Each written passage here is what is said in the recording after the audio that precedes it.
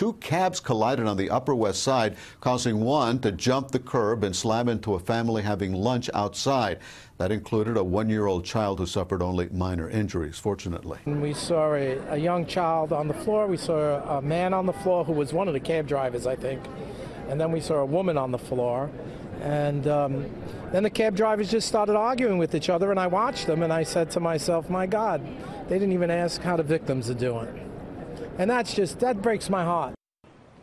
Well, two passengers in one of the cabs, a 46-year-old woman and a 9-year-old girl, were also hurt, but are expected to be okay. It's not clear what caused that crash.